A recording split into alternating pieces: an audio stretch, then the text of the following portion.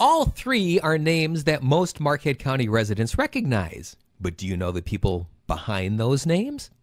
Kenneth Ingalls Sawyer, K.I. Sawyer, has given his name to an Air Force base, a community, and an airport. He was born in Menominee and graduated from the University of Michigan with a degree in civil engineering. In 1916, he became the superintendent of the Marquette County Highway Department, where he both revolutionized safe automotive travel by putting a center line on a highway between Marquette and Negaunee, and also by proposing that the state levy a tax on the sale of gasoline that would fund road repairs.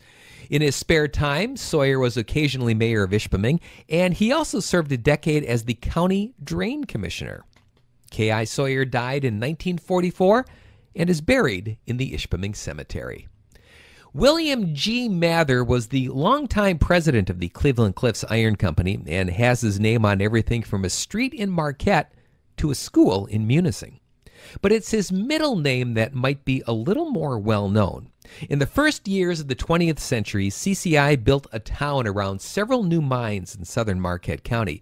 Mather spared no expense for the design and layout of the village, which he wanted to be considered a model town.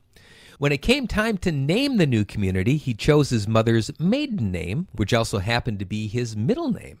And that's why William Gwynn Mather may have one of the most famous middle names in Marquette County history.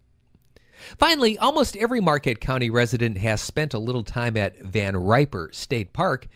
But did you know the park is named after Dr. Paul Van Riper? Van Riper graduated from the U of M Medical School in 1900 and came to the UP the next year as the company doctor for the Oliver Mining Company. When the mine shut down a few years later, he stayed on in the area, serving communities like Champion, Republic, and Michigami. In fact, he was the West End doctor for 69 years. For many of those years, Michigan's longest practicing physician. He once estimated that he delivered several thousand children in the area, and he was also well known for refusing payment if he knew that a family couldn't afford it.